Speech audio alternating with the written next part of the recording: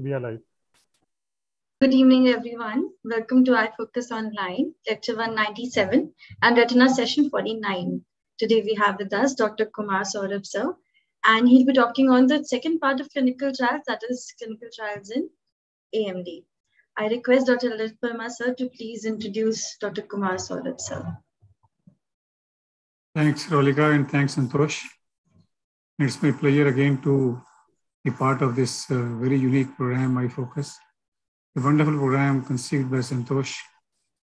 And also it's my privilege to introduce a very dear colleague from Kolkata, Dr. Kumar Saurabh. He's a practicing VR surgeon at Netralayam and BBI Foundation. And he's also, at this young age, on the editorial board of PGO. And there's a huge number already, centurion in this, peer-reviewed index journals. So today's topic is on clinical trials in AMD. And all this information, believe me, is available on Google. And why this talk? The relevance is, I think Saurabh will take a lot of time to explain that what Neovascular ARMD has gone through, or what ARMD in general has gone through. Because the relevance of all these talks is it lays the foundation for a lot of our current practices and norms. And what I would request all the audience who is listening, and even later on they will have an access on the YouTube, is to memorize at least some of them. You see, I think Saurabh also may not remember the exact count, or I also will not know the exact count. There is more than 102 or 104. And sometimes we get misled by these mnemonics which keep coming and which keep confusing. But a couple of trials are landmark trials in AMD, which nobody can afford, especially retinologists and even comprehensive eye surgeons, because it adds to their knowledge. So some of the 5-6 talks which I offhand may remember is Marina, Anchor, Pyre, Pronto, Cat. These 5-6 talks, nobody ophthalmologist today, especially who is dealing in medical retina, because if you have this knowledge of these talks, you are better equipped to talk to a patient. You are better equipped to counsel a patient, and hence that patient will always follow your whatever advice you give him. So I'll not come in between this very important talk of clinical trials. And I know in AMD, the best is still yet to come. Whatever today we are practicing, when we were even consultants at present, we never used to know about all these agents. But today, the best available will be presented to you. And remember, the best is still yet to come. There are a lot of trials still happening in AMD, especially dry AMD, complement cascade pathways being studied in detail. There's so much details, and every day you hear so many, drugs and molecules being tried. So over to Saurabh, and all the best. Thank you very much, sir. Thank you for the kind introduction. And as you rightly said, I will not like to dwell much on the numbers, but through the chronology of events, how the studies have evolved and which study was felt necessary when and why was the study done, what was the take-home message from that. So, are my slides visible now? Yes. Yes. Okay. So good evening again. I am Dr. Kumar Saurabh and I'm from Kolkata. These are my financial disclosures. So I'll be talking about AMD trials. So if we begin how AMD have been evolved, the disease has evolved over the last 2, 3 or 4 decades, is that well before 1980s, there was, if somebody has a neovascular AMD, the outcome was vision loss. There was no treatment. Then many things were tried, and the studies have evolved from MPS to TAP to Hawk and Harrier right now, and other studies which we will see. Initially, we tried to prevent vision loss. And then when we were able to prevent vision loss, then we thought of why just prevent vision loss? Why not try to improve the vision? And when we started to improve the vision, then we tried to why not just improve the vision more economically, more comfortably for the patient. That's what the stage which we are in.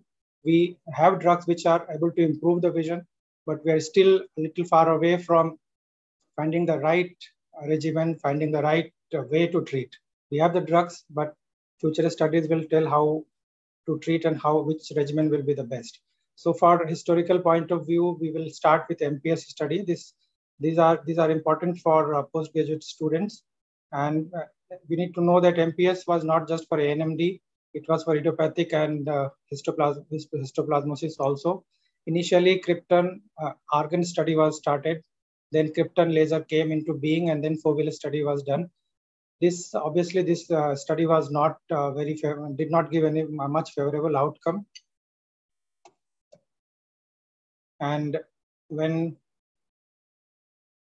the question asked was whether laser would prevent vision loss, and answer was no, laser did not prevent vision loss. In fact, when the organ study was started, there was so much of loss of vision because of the organ laser. The study was dropped in between, and we did not find laser to be suitable for preventing vision loss. Rather, it led to more vision loss. So next was treatment of neovascular AMD with PDT. The TAP study was first landmark study for that. When the question asked was whether PDT with verteporfin safely reduced the vision loss in subfoveal CNVM due to neovascular AMD. An answer what we got from TAP study was that PDT did reduce vision loss. That means more than 15 letters of vision loss when we compared it with placebo. However, vision loss was limited, or this favorable outcome was limited to predominantly classic CNVMs and not to minimally classic or occult CNVMs. So takeaway point from MPS and TAP study where laser photocoagulation did not stop vision loss. PDT did reduce vision loss predominantly in classic CNVM. However, these two treatment modalities did not have any scope of improvement of vision. So then further down the line, anchor study was performed. And then the question was asked when we had ranibizumab that will ranibizumab lead to reduced vision loss and also improvement in vision? That was an important question. First time an improvement in vision was being considered. So this was a phase 3 study of 2 years duration, and it included cases where predominantly classic CNVM. Endpoint was percentage of eyes which lost less than 15 letters and percentage of eyes which gained more than 15 or more letters. So this was a 3-armed study where arm 1 was verteporfin PDT, second arm was ranibizumab without any PDT, sham PDT with 0.3 milligram, and third arm was 0.5 milligram of ranibizumab.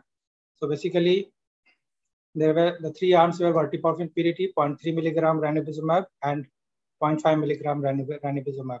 So this landmark study for the first time showed that there was a treatment which will not just reduce the vision loss, but also get us an improvement in vision.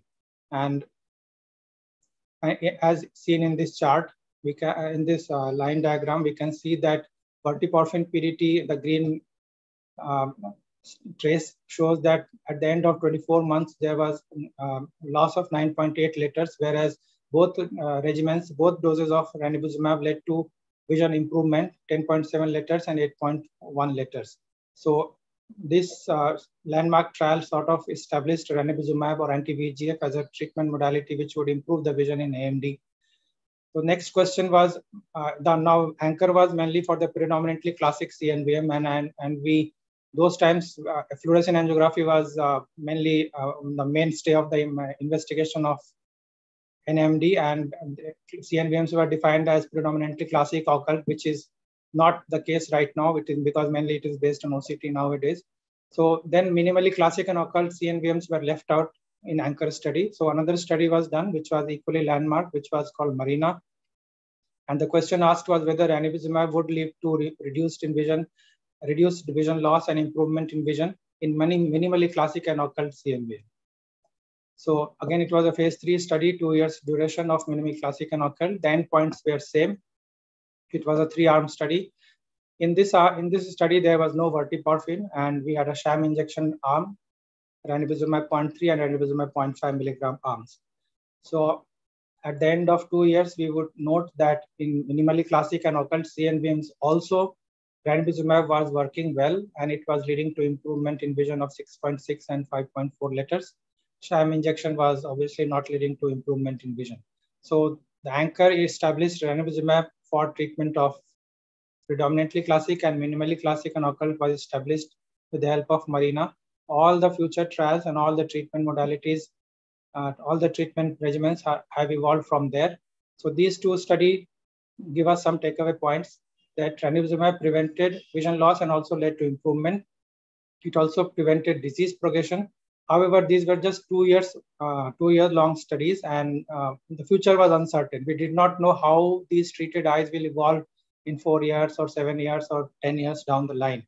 So what the team did, they continued these eyes and some of other eyes from focus study. There was another focus study into a different kind of real world study, which was called Horizon. And these eyes were taken out of Marina and Anchor, and they were followed up, and the treatment was done with same ranibizumab, but it was done on physician's discretion. Means when the physician noted that there was some activity, he would treat it, and otherwise he or she would not. So this was called PRN regimen, which was a sort of a real world extension of Marina and Anchor. The endpoint was incidence of adverse event, because Anchor and Marina did not tell much about adverse events. They did tell us about the improvement in vision part, but Horizon tried to look at what wrong can ranibizumab do and what was the long-term visual outcome. So at the end of 4 years, ranibizumab was still well tolerated. There were not many cases of endophthalmitis or other ocular complications.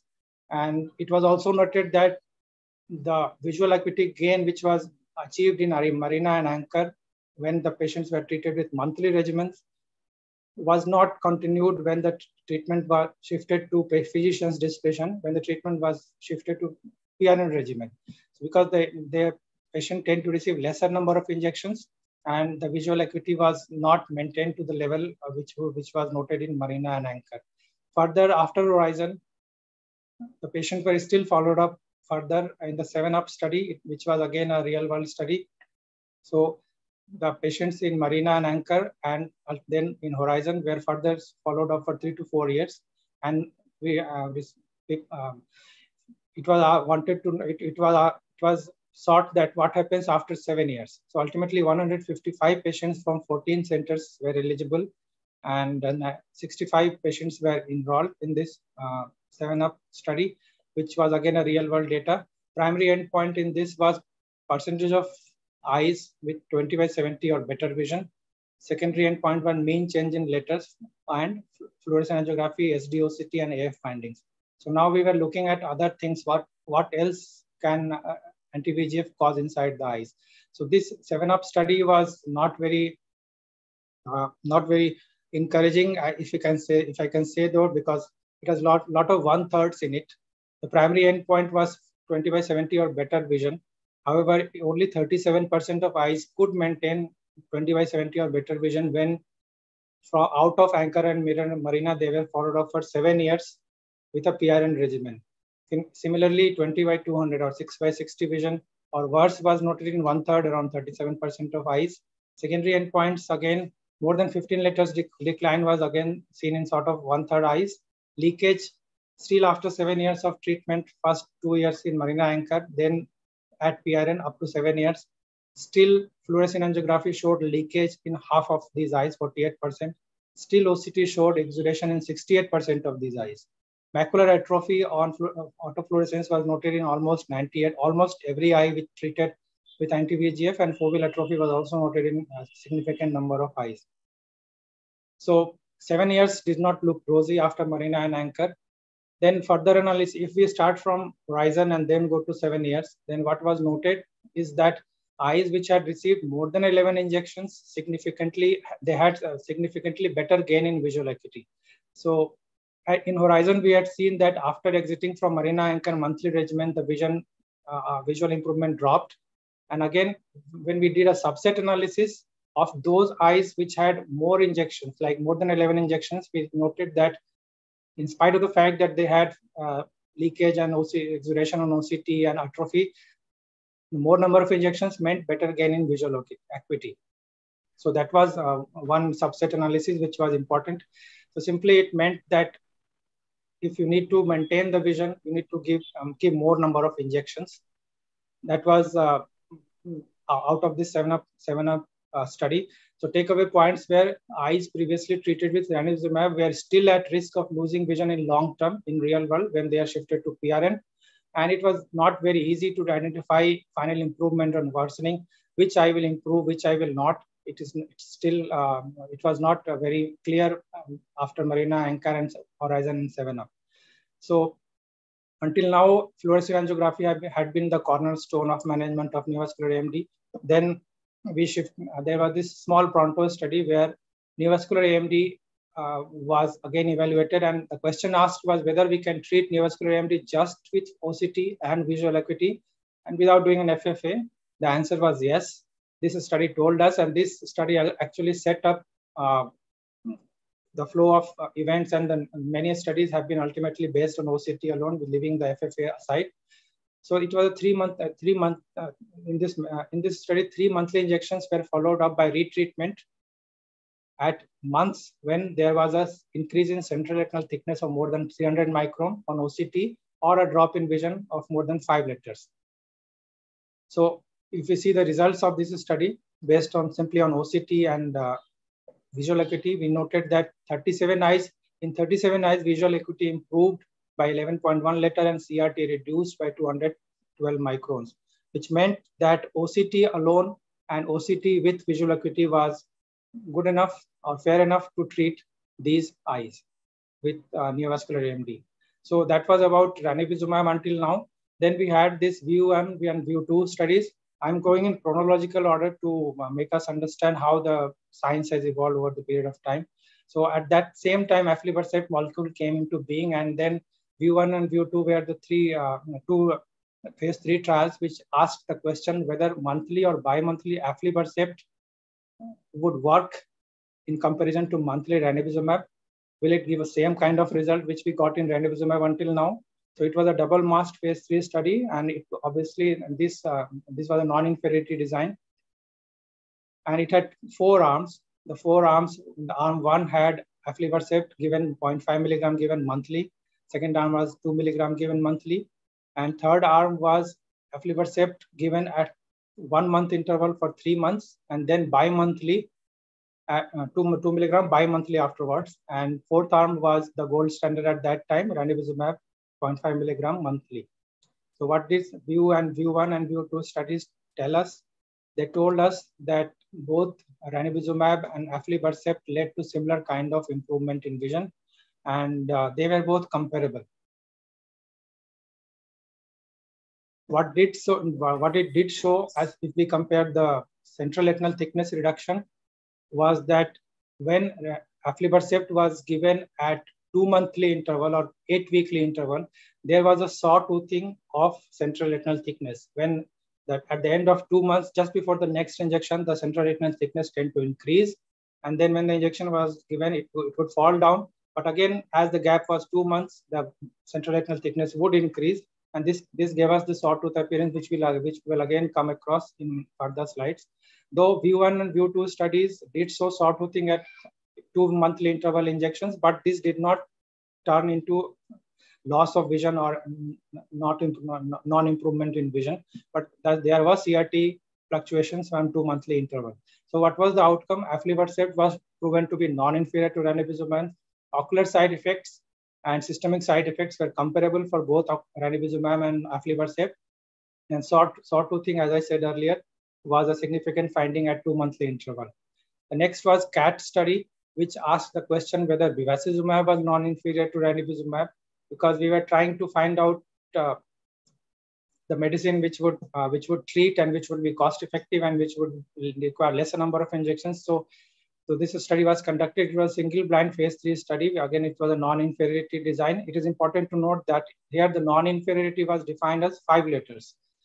This was a 4-armed study where monthly bevacizumab was given and monthly ranibizumab was given, and PRN bevacizumab and PRN ranibizumab were given. So 2 monthly and 2 PRN for both drugs. So what did this study say? This study told us that if we compare the letters gained at the end of 1 year, all 4 arms gave similar outcome. There was no difference in either molecule in either any regimen. If we compare more than 15 letter loss at the end of 1 year, again similar number of eyes lost more than 15 letters in all 4 arms.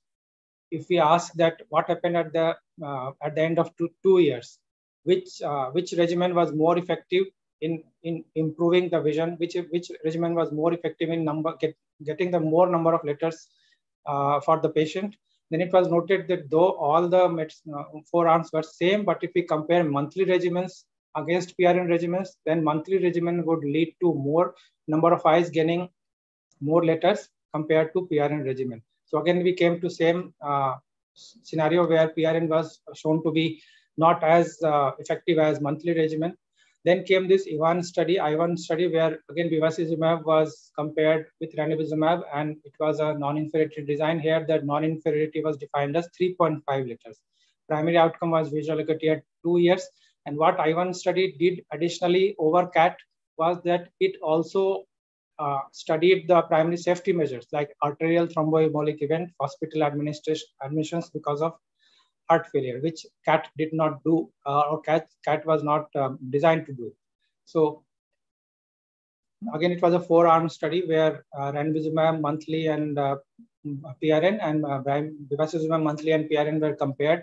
Similar kind of results were found in I1 study as well. Letters gained at 2 years were same for bevacizumab and ranibizumab. Again, in this monthly regimen and PRN regimen was found to be equally effective in number of letters gained at 2 years. If we compare lesion size reduction, retinal thickness at the end of 2 years, or appearance of new geographic atrophy, both ranibizumab and bevacizumab are comparable. Arterial thromboembolic events or heart failure needing admissions were similar in bevacizumab and ranibizumab. It was also similar when a monthly regimen was compared to PRN regimen.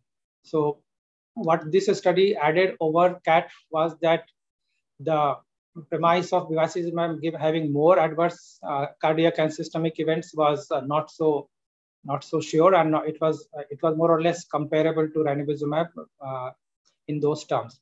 So where did we stand at this point of time? There were a set of studies like Anchor Marina and View 1 and View 2 who were proponents of monthly regimen, and there were studies like PRN, CAT, and I1 which told us that PRN would be equally effective. So now at this point of time, I would like to highlight there are other studies as well which were done at this point of time and which need to be read and gone through. But these are the basic studies, or these are the must-know studies which I've discussed here and which would probably be asked for postgraduate students. So now we had the medicines, but we still wanted to do some more. We still wanted to give some more benefit and some more comfort to the patient. So we tried to tweak the regimen, either monthly or PRN. Some studies said same, somebody said monthly was better. So now this treat and extend was devised, and this trend study was done which tried to compare treat and extend with monthly injections. The question asked was whether ranibizumab in treat and extend after 2 monthly injections was safe and effective as monthly regimen. This was a phase 3 study of 1 year duration. Primary outcome was non-inferiority of treat and extend. Primary outcome measure was non-inferiority of treat and extend over monthly, and secondary outcome measure was change in central subfield thickness. So in this study, what we noted ultimately was mean number of letters gained in treat and extend and monthly ranibizumab was same, no significant difference. Central subfield thickness at the end of follow-up was same, and number of injections required in treat and extend was less than monthly treatment arm. So that was a very important finding, which for the first time said that treat and extend is a new regimen which would work effectively and probably would lead to lesser number of visits and lesser number of injections for the patient. Altair study did the same thing for aflibercept. It asked the question whether aflibercept can be given in treat extend after 3 monthly injection, and would it be safe and effective?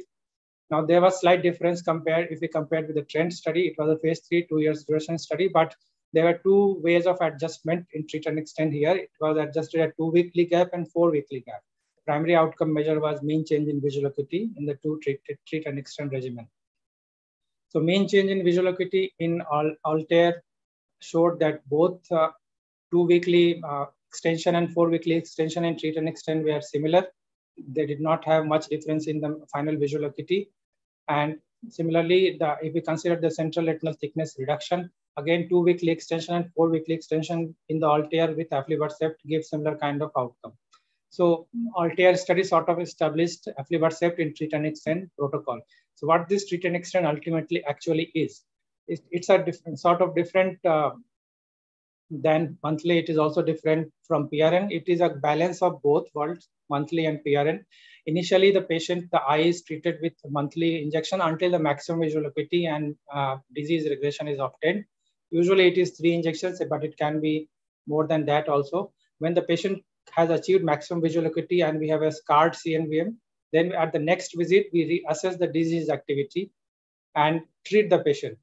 We do not, in what we did in PRN was that we tried to know that whether if the disease is active, then we would treat. If the disease was not active, then we would not treat.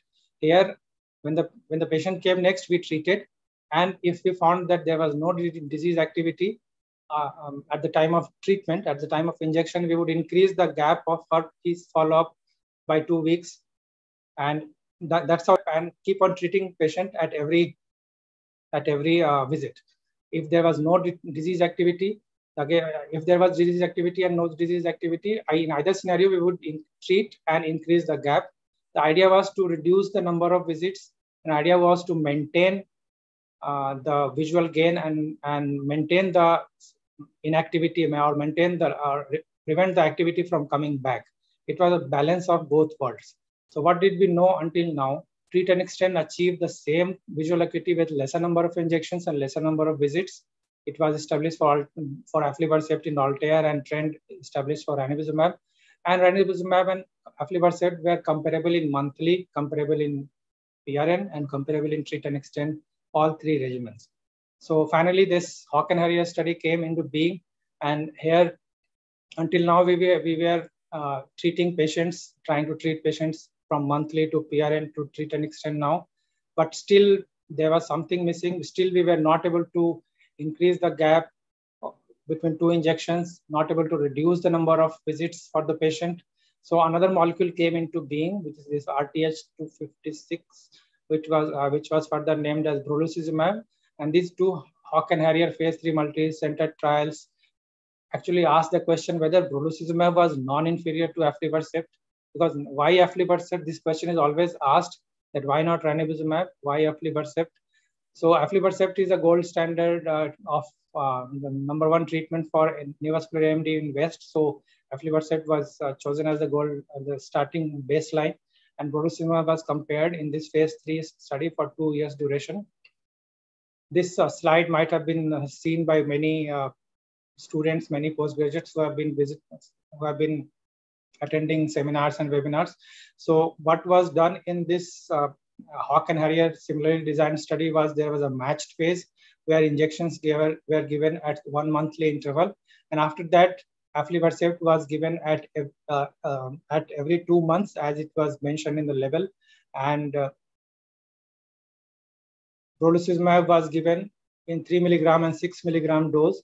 And there was multiple disease in a treat and extend fashion, and there were multiple disease activity assessment visits where if it was found that there is a disease activity, then the gap would be reduced by 2 weeks, or otherwise it would be followed up in treat and extend method.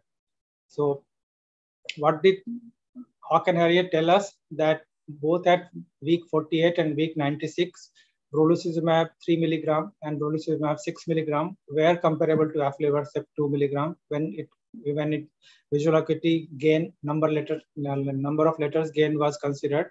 And this established brolucizumab as a medicine, as a drug which would give equal number of letters gain and which would be equally tolerated by the patient. Visual outcome was effective and it was comparable.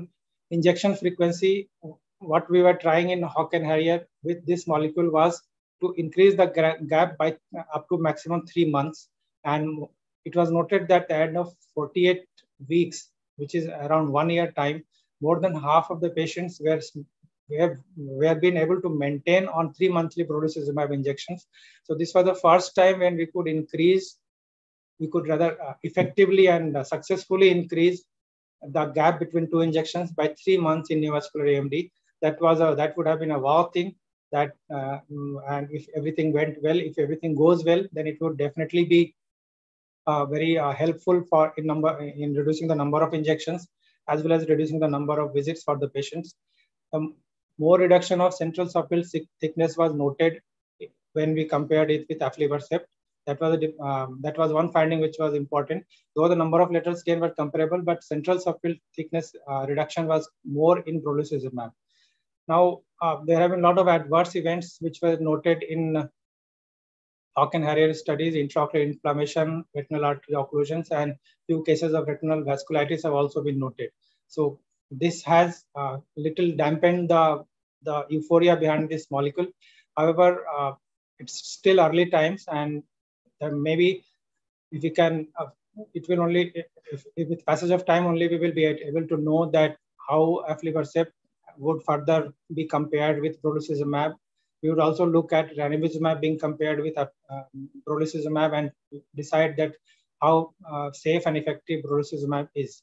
Further reading I would like to suggest at this point is about 2 molecules which are abicipar pegol and faricimab, which are there are couple of studies which are being done, and these studies would be in future help us in understanding how these drugs behave and whether they can be of use in future. So these are few of the studies, basic studies, or the pillar stone studies, if I can say so, which have established ranibizumab, aflibercept, which have started from MPS, from laser to PDT to anti-VEGF, and that's where we stand right now. There are other studies also which we can study and which we can go through. But for postgraduates, these are those which are must know, and these are those which can be asked in the exams and which the student would probably want to answer. So I will end my presentation here. Thank you very much.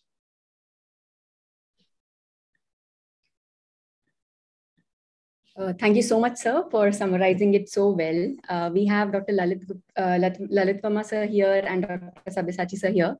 So, sir, if you can give your views on this, and then we can take the questions. I think Shifali, first priority should be given to take questions, okay, because sir, these hot seats are very important for us. Yes, sir. So the one very important question asked is if sir can give some practical tips for the postgraduates to remember so many trials, to actually present it very crisply on the papers, because it's like there are so many trials here to remember and actually to present it well so that they highlight the relevant points in their papers. Ali, I think he presented only not even 20% of them. Yes. What I'm saying is the trials he presented, nobody can afford to forget.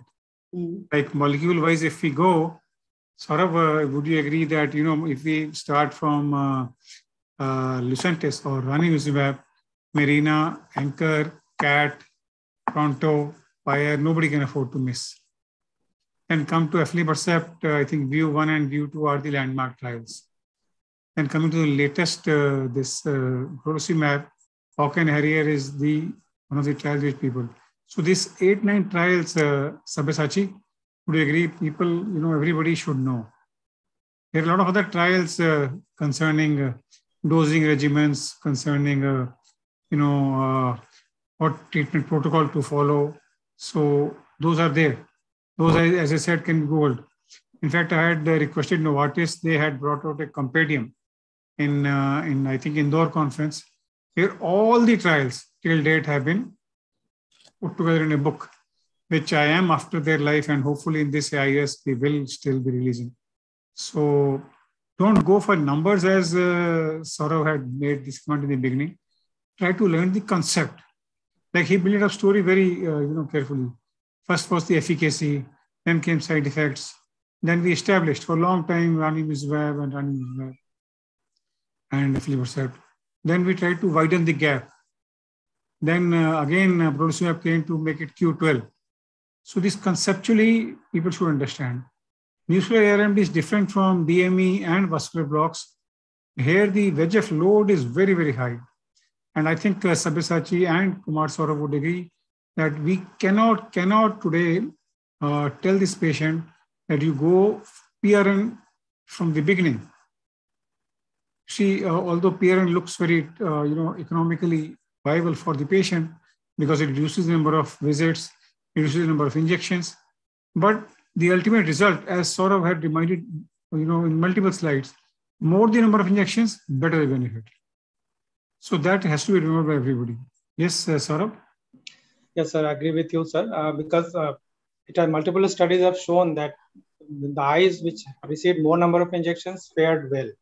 But the problem again remains that how many number of injections. So treat and extend, that's how the treat and extend was devised. Yes. To balance both worlds, less number of injections, lesser number of visits, and equal efficacy. So as far as the question was concerned that how to memorize all these trials. So what I would suggest is to try to weave a story behind these trials, why this study was done. What was the need of doing this study? Why somebody would do this study? So there was a question behind this study, a question at the beginning of the study, and that they try to answer this question. If we go in sequence in chronology, forgetting about the exact numbers. Numbers are not important. The story and the conclusions are important. If we read it like a story, then we can memorize each of them. That's how we should do it. Yes, Sabyasachi. Yes, a very good evening to everyone. So I think Kumar Saurabh has presented very nicely in terms of, looking at it in terms of the question asked and the answer, the primary answer and some other answers, which yes, it's a good way of sort of remembering and also presenting in your exams. For PGs to remember, I'll just quickly share my screen if that is okay with you. Please go ahead. So this is the AAO PPP, or the AAO calls it the preferred practice patterns, and this is all freely available on Google. So you can just go and say AAO PPP AMD or something like that. And when you click this PDF version, what opens up is this is what opens up, and so this is a template on how you can, what are the main things that you need to remember for every study. So this is the name of the study, so this, I'm not able to rotate this, excuse me, but so this is like a cheat sheet. You can actually keep it in your rooms, stick it on a wall somewhere if you want. This is the name of the study. This is Anchor, Marina, View 1, View 2. Then this tells you about the number of patients and tells you about patient characteristics in terms of, how they were at presentation, and duration and frequency of treatment. So how many injections were needed, and because some of this may be asked in your actual exams as well. And then how did vision happen? So vision loss of 15 letters or more, vision gain of 15 letters or more, then vision loss of 15 letters. So these are all the treated eyes and then untreated eyes overall, and then total number of years of enrollment. So this is a template which you can actually use. So when you look at all, I'll just stop my screen share. So I think when you look at all these studies in one place, one below the other, it sort of makes a bit more sense in terms of how it has evolved, as Kumar Saurabh has said. And this template, if you look at the preferred practice patterns, ends at 2019. So a lot of this brolucizumab and some other trials, Aries and Altair, that he talked about are not there. So PGs, you can actually just sort of look at some of those papers published and fill in those details. So you can have like a cheat sheet, and you can actually follow this for any other clinical trial like DME or AMD or whatever that may be. And when it's asked in your exam, you can actually present it in this tabular fashion. It makes a very good impression, and the examiner then really knows that you have actually done your work, and it's relatively easy to remember. So just follow this template for exams. I think it really works well. Yes, Shefali, more questions. So a basic one, but one of the viewers wants to understand better. What is the difference between treat and extend and PRN treatment, if it could be explained again? So although Saurabh spent nearly 3-4 minutes on one slide, what I would, Saurabh, if you permit, the PRN means pro rata neta. So that means when the disease activity is there, you treat. And disease activity by definition means either there is a fresh subretinal hemorrhage, or there is a visual acuity loss of at least 1 line or 5 letters, or there is the OCT. What third was? Fluid thickness. Parameters are there. Yeah. So then only you treat. that OCT thickness. Whereas if you say treat and extend, here we are trying to elongate the interval between two injections, irrespective of the disease activity. PRN means is inject if activity plus, don't inject if no activity. Treat and extend means that we have extended this regimen because patient was stable for 4 injections. And since it is stable, we extend the interval not monthly now, not after every 4 weeks. We call after 6 weeks. And at 6 weeks, mandatorily we inject, irrespective of the activity. So that's the difference. So here, the difference is, in treat and extend, we are proactive in treatment. But before the activity comes, we treat a lot of these eyes. Whereas in PRN, we are reactive. Reactive means we react to the situation. That if there is a reaction, means that three things which have been told. That if there is visuality loss, if there is OCT gain increase, or there is a hemorrhage, then you inject. So always proactive regimens are considered better because you don't allow activity to surface, then inject. PRN, therefore, with AMD went into slightly dispopularity because if it is active, then the things are never the same. So one is proactive, one is reactive. Saurabh, anything you want to add? Like as you rightly said, sir, in treat and extend, when the patient has achieved the maximum disease regression and maximum visual acuity gain, then we increase the follow-up by 2 weeks. And when the patient comes at not in PRN, patient is coming on every month.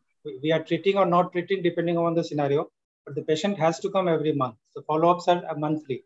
But here in treat and extend, after suppose 3 injections, patient has received an optimum outcome. Then we call the patient after 6 weeks and then inject. Again, we call the patient after 8 weeks and then inject. Up to certain level of gap, which is decided in different studies are decided this maximum gap of non-treatment as differently. So here the gap is increasing, and that is aimed to improve the patients and patients' caregivers, family members' comfort, and they do not need to come monthly for the injection, rather 6 weekly, 2 monthly. So gap increases, so it improves the feasibility of treatment. So aim of treatment extension is to keep injecting. Yeah. You can't ask the patient not to inject. Although the interval maximum, I think, is allowed is Q12 in most of the studies, but we keep injecting. In PRN, some patients may be lucky 20-30% that they may not require treatment at all. Yes, Sabyasachi? So I just wanted to say that for the postgraduates, the premise is that once treatment is initiated, the treatment is really going to be lifelong. It's almost like that, and so some of the experts were asked, how many injections am I going to need? So the expert replied, I'm going to inject your eyes until you die or I die. Yeah. So then the premise is that you really are going to keep needing injections. And, if you look at some of the data which is coming out from the US, UK, the mean number of injections in these studies are like 32 injections, 34 injections. It's like huge number of injections. It's too less actually, Sabyasachi. People have crossed centuries. Yeah. So then so many patients have actually also crossed centuries. And you need to understand that, the scenario there is different and there is a lot of insurance and other things. But, having said that, it's really going to be lifelong treatment. So how do we actually ensure minimum number of injections with maximum visual benefit, right? That is sort of the holy grail we are trying to achieve here. Absolutely. And treat and extend is really helping us in that, in terms of, we are trying to push it. We are trying to kick that bucket a little further away every, 2 weeks at a time, so that you can actually reduce the number of injections. However, almost 30 to 40% will start relapsing somewhere in between. We'll have a duration of 8 weeks injection free. Then we'll say, okay, now we'll give you injection after 10 weeks. Irrespective of your disease activity. However, a lot of them actually, this 30-40%, then this is generally the time when they start having disease activity and don't last for that 10 weeks. So what we do here, what we do here. So generally, there are two options. One is you go back to a loading dose, that is monthly for 3 months if you're looking at the same drug, or you go to a slightly better drug with better efficacy, like brolucizumab, which has, so you shift or you change course, or you stay with the same drug, but then again you have to become more, you have to become more. So if you, what majority of my patients, over 80 to 90% of nAMD today are on treat and extend kind of regimen. Because we maintain a fine balance, as Sabyasachi and Saurabh were saying, that we maintain a fine balance between the number of visits and the number of injections. On one hand, we want to reduce the number of injections, reduce the number of visits, not at the cost of losing the efficacy, not at the cost of losing the vision, not at the cost of OCT increase or hemorrhage. But I always write, like suppose patient is on Q8 kind of regimen, so I'll write, come after say 2 months, oblique SOS. If you have an issue, don't delay them. Because then we may have to, work in the opposite direction. Shifali, is that clear? Because I think the question was small, but the answer was pretty long. No, but I think it made it very clear, sir. Thank you so much. Another question is, could you explain the sawtooth appearance on View 2 study once again and highlight its relevance? Say it again. What's the YouTube study? View 2 study. Appearance. I think sir showed a sawtooth appearance. Highlight its sawtooth appearance. Yes, Saurabh, you want to say? Yeah. Can I share the slide again? Yes, please. Go ahead, sir.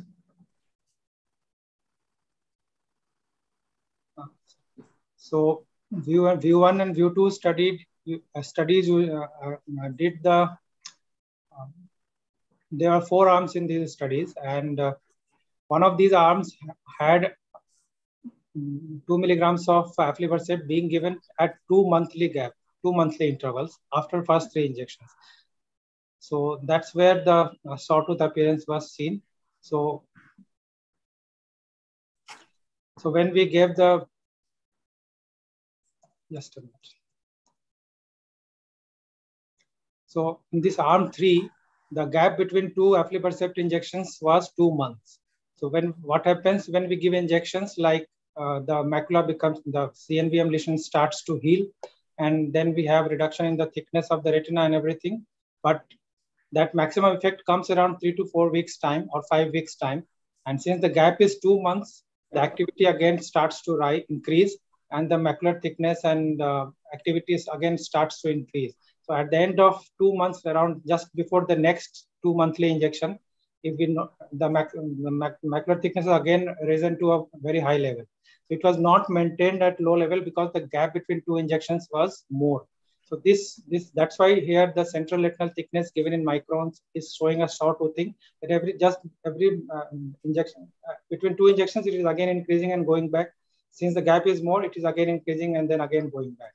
So View 1 and View 2 did not find any visual significance of this, but this was also noted in Hawk and Harrier, where it was considered that sawtoothing ultimately may lead to less than optimum visual acuity gain.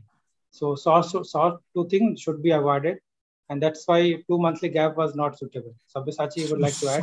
Sawtooth is not a very welcome step actually. Sawtooth means that disease activity, sawtooth is up, down, up, down. Which is thickness going down, that means disease is responding. And if it starts coming up, that thickness is increasing, that means it is waning now. Effect is waning. So we have to minimize the height of this. It has to be nearly a straight line or a very small deviation. Fluctuation. So ऊपर नीचे बार-बार झूला नहीं होना चाहिए. So can I quickly share my slide, one screen, and just show you? Yes. So this is basically, from the Hawk and Harrier. So if you see this gray line is aflibercept, so this is aflibercept, and let's look at the second one. So this gray line is the aflibercept, and this blue line is brolucizumab. So, and if you look at the y-axis, it is change. This is change. This is not absolute thickness. It's change in thickness, right, from baseline. So this is 210 microns. That is more reduction, and say 30 microns is less reduction, right?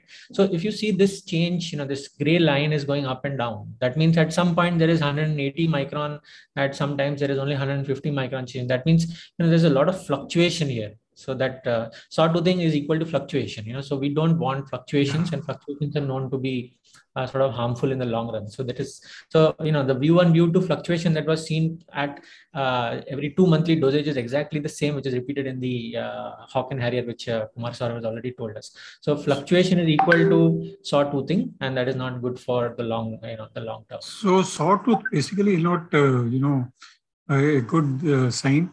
Like here, like Sabyasachi and both of them showed the graph. Therefore, brolucizumab has a more drying effect.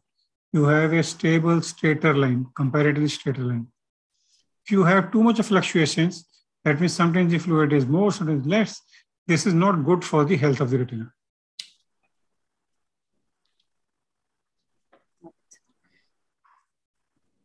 So any questions, Rolika, Shivali? Yeah, so one more is Hawk and Harrier covers the ARMD aspect very well. What is your comment on the side effect of the drug presenting as retinal vasculitis and intraocular inflammation? So I was trying to avoid this, but still. Everybody would like to avoid this. Yeah. So if I am allowed to speak on this, because Hawk and Harrier, the brochure label, if you see, brochure label says 4% incidence of IOI and retinal vascular inflammation, including occlusions also. But practically speaking, we haven't encountered this. So out of nearly more than 10 to 15,000 brochures given in this country, there was a huge study done from Calcutta only, which was popularly known as Braille study, was done by Disha Group and a lot of other people, which did not. In fact, the incidence was 0.4. So I jokingly said, I think Novartis people have forgotten to add point. So 4, it is 0.4 actually. So that is what Kumar Saurabh said in second or third last slide, that this Q12 dosing of brolucizumab did make waves on October 25, 2019. I think it was in San Francisco. It has launched their brolucizumab. But real world scenario is different, because the reason is in these studies, the patient is regimented to receive these treatments. Whereas in real world scenario, we do not give brolucizumab as is given in these trials. We always, at least I am giving brolucizumab, but only on a PRN basis. It's a very small molecule. And if you give too frequently, then sometimes may occur. But in the Braille study, 126 eyes which were published, not even a single patient had evidence of this vasculitis or occlusion. The transient effect of this inflammation were there in around, say, a few percentage of patients, but they all responded without any visual compromise to the eye and with topical steroids. Saurabh, you would like to add something? Yeah, so intraocular inflammation is a concern for brolucizumab, and the company itself says that if the eye has signs of inflammation in past or has an inflammatory eye disease, this drug should not be used. Saurabh, that is, I think, is a stupid kind of statement which this company will keep making. Who will the eye inject eye? Who will inject in an eye with inflammation? Nobody. I will not inject even ranibizumab. I will not inject anything. I will give a drug holiday. Ask people to wait. I know this company will keep telling me also, sir, inflammation hai to mat dali. Arey, stupid. I will never inject. And other point. True. So there was a scenario where there was an inflammatory CNVM which was recurrent and serpiginous choroiditis with inflammation. So that patient, I had seen that patient. She had received brolucizumab, and her inflammation had flared up, needing IVMP and all those things. So probably company pointed to do such kind of eyes, maybe. But as for the postgraduates, what they should know is that this is a new molecule which is more potent because it is smaller, it has better penetration, it is more stronger, it has more drying effect. But there are some unanswered questions like about intraocular inflammation, though the incidence is very low and the evidence is still in the anecdotal stage as far as the Indian context is concerned. So I think we need to collect more data also. Yeah. And Sabyasachi and Santosh have a huge duty in this respect to, come out on a big publication, and all the centers who are doing brolucizumab should collate the data, and I've already requested Santosh to work on it. So, but as far as Shivali, your question, intraocular inflammation is a concern. The more we inject, the more we collect data, the more wiser we become in answering all these questions. But as of today, nothing to be feared about. So I'll just make a quick comment just for the postgraduates is, so intraocular inflammation is a whole spectrum, and it starts with minimum anti-rest chamber reaction or just iridocyclitis to a lot of retinal inflammation with vitritis, and then you can have retinal vasculitis, which involves the retinal periphery, and then you can have vasculitis, predominantly arteritis, which involves the retinal arteries, and the worst is occlusive arteritis involving the macula. So that is a event which is not going, none of us are looking forward to. So, occlusive retinal vasculitis involving the macula is something that we really need to look at. And even if you look at these other large studies, that is the one which is going to be devastating for vision. But that incidence of that is still much lower than even 0.4%. However, having said that, that vigil still has to be there. And yes, that vigil really must be there in terms of, whether anything is happening or not. Intraocular inflammation in brolucizumab, the peak incidence is around 21 to 22 days. That's about 3 weeks. So that is leading experts to think that the mechanism behind this is an antigen antibody kind of reaction, or a type 3 hypersensitivity kind of reaction, because that is what happens in at that kind of time point. But then we don't, like Kumar Saurabha has already told us, we don't exactly know from a pathogenetic point of view, or from a, nobody has actually taken a biopsy of that retinal tissue and looked at, what is really happening. You cannot replicate this in rabbit eyes or animal eyes, because the immune system is entirely different. So we don't know why this is really happening, but then the fact remains that it is definitely happening in the Western world, and likely when we start using more and more, let's remember the Western world has used about 70,000 injections already, and we have used 7,000 to 8,000. So there's still a way to go. Other thing that if you are writing an exam, you should probably even write is that it need not happen after the first injection. It can happen after the second injection. It can even happen after the third injection. So these are some additional points that I thought, is that it's a whole spectrum. Having something which is just causing a little bit of iridocyclite is not vision threatening. It is still an event, but it is not vision threatening. Having something which is occlusive vasculitis involving the center of the fovea is very much vision threatening. And all of this can happen with brolucizumab. The incidence goes down as you go from minimum inflammation to very severe inflammation. So one more question is, other than VEGF, do we have any role of laser or PDT for this disease? Say it again, laser or PDT? Not. Other than anti-VEGFs, is there any role of laser or PDT like in treatment of these patients? Yeah, I think if the CNVM is, extrafoveal, which is laserable, safe zone, then obviously laser becomes a modality. But I think whatever treatment Saurabh had described, and everybody's, Sabyasachi is also telling, is primarily for central CNVM or involving the fovea. So for extrafoveal, all of us like to laser because there's the 1 point treatment, end of treatment. No further required, no injections. But for the subfoveal or maybe juxtafoveal also, all these injections are required. The issue is that people sometimes get fed up, or the doctor gets fed up, or because of financial constraints or family issues. PDT is an option, but today the issue is that the verteporfin dye is not available. So otherwise, the PDT for such patients who are fed up of injections, I still used to do PDT, and specifically for a variant of nuclear nAMD, which is known as IPCV, PDT does do wonders. So as of today, PDT is not available, honestly. In any of the centers I have inquired, nobody, but PDT is a lovely, treatment choice. As I said, specifically meant for, I used to use it for chronic CSR patients. I used to use it for IPCA patients and resistant patients of nuclear nAMD. Saurabh? Yes, sir, I agree with you. Laser, I have used very sparingly in 1 or 2 patients of CNVM where it was completely extrafoveal. One of them was probably scar-related CNVM, which had recurred, and the edge was far away from fovea. Otherwise, I will also ask to take your opinions. I have treated one patient with CNVM due to angioid streaks, and that CNVM was quite away from just near the arcade, but it happened there within macula, and it was quite far. So I had treated, he had already received injections for subfoveal CNVM because of angioid streak. This was a new CNVM because of angioid streak, and I had done laser to that.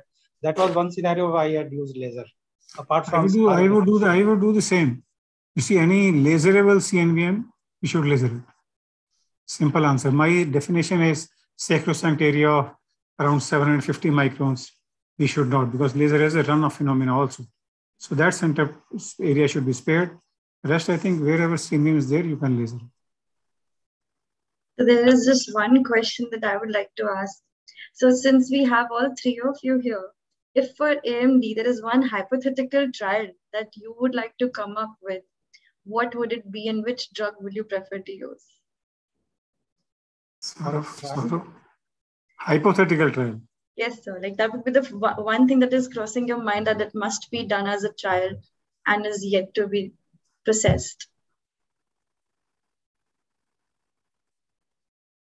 So like in protocol T in diabetic macular edema, there is a head-on trial of all the agents.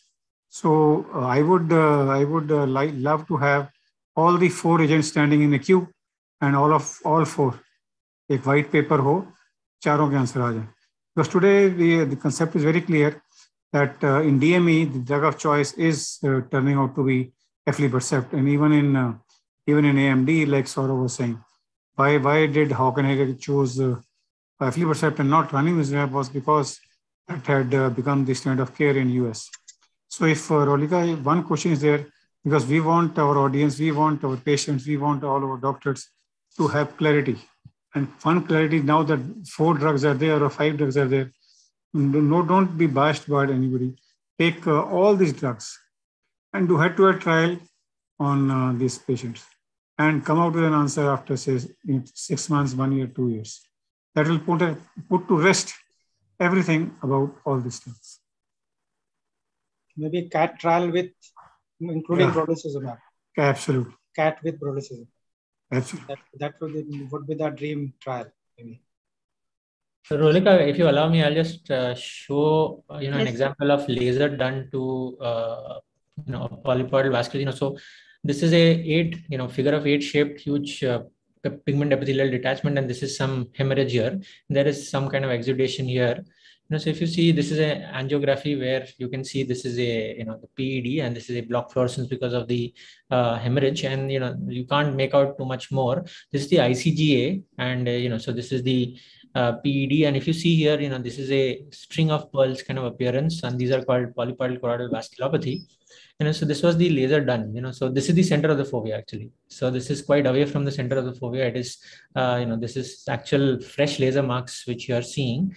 So these are all confluent, and they are looking quite bright, but there is a lot of fluid there, so a lot of this disappears. So this is how it looks like after 3 months. This is how it looks like. It's not very badly scarred, and it's quite away from the center of the fovea. So this quite serves the purpose in so if instead of a polypoidal vasculopathy, if this was a CNVM, again, we would still probably think about doing this, though it is not very common. Extrafoveal polyps are much more common. Extrafoveal CNVMs are not that common.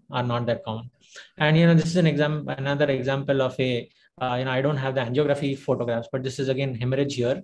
Patient actually underwent some pneumatic displacement, and after a while we saw the polyps which were away from the fovea. And this is the scar. If you see, this is the scar from the laser. So this is how laser works quite well in polypoidal choroidal vasculopathy. Coming to the trial, I'll just stop my screen sharing. So coming to the trial, what I would really like to do is compare brolucizumab PRN from baseline versus brolucizumab loading doses, and then 3 monthly, because I think brolucizumab really works well. Like I think even Lalit Verma sir was telling us that he uses it most of the times PRN. So we are not yet using brolucizumab for treatment naive patients. We are starting with either ranibizumab or aflibercept with the fear of inducing intraocular inflammation, right? But then if I were to use brolucizumab as a single drug, I think I can manage even without giving a loading dose for brolucizumab. And I would really like to see a trial which compares brolucizumab PRN right from baseline versus brolucizumab that has been used for Hawken Harrier. And this should be done for treatment naive as well as treated patients separately. Yeah, wonderful. Your slides are very good. The only issue here, Sabyasachi, in your first set of slide was that we are treating only the polyps. Correct. Whereas PDT tends to treat, apart from polyps, the BVN also. Right. Because BVN, the branching vascular network, is one of the major causes for recurrence. But the result here was phenomenal. It's what I said, whatever is laserable, it should be lasered, because that puts an end to the treatment, makes it even more finite. Number of injections are not there at all. I think so wonderful job. Any other question, Rolika? So I think we have covered all Shivali, Deepti. So I think with this, we should wind up this session with thanks to Kumar Saurabh, who did, Santosh has arrived just now. It was a wonderful talk done by, virtually a very difficult talk, you give such difficult topics. How can he cover all the trials? So therefore, but the way he built up story, I like that. So although the number of trials he narrowed down to 4 or 5, 9 or so, but ultimately developed the concept rather than, telling us mnemonics about what is Marina, what is anchor, and how to remember. That was never my desire also. The desire is, what was the need? Initial need, like he started with macular photogen study, the graph going down. And then after this wonder drugs or miracle drugs came up, the graph started going up. So one point was achieved.